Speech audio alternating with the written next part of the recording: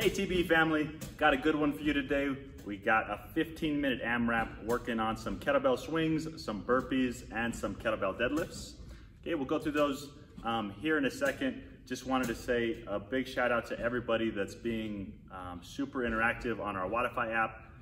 Loving the likes and the comments, and it's just really awesome to see all you guys participating. So keep that up and stay at it. Today we got 15 minutes on the clock. We're knocking out 30 kettlebell swings, 30 burpees, and then 30 kettlebell deadlifts. Okay, if you don't have a kettlebell at home, that's okay. Let's grab that dumbbell we might have or that awkward object such as a backpack. We can still use those things for today's workout as well. Rule number one is in high effect today when we're doing those kettlebell swings. Rule number one, getting our shoulders to be placed down and back behind us.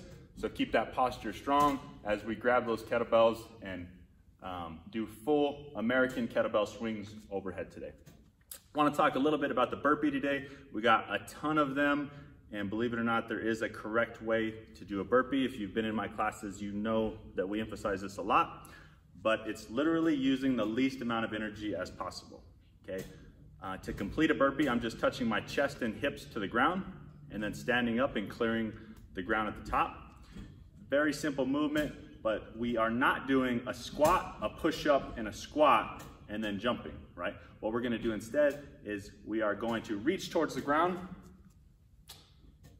fall to the floor with our chest using no energy at all, lean back and pull our hips forward as we stand to the top, okay?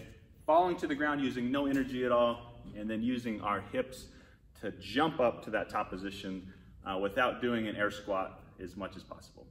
Have fun with this one, guys.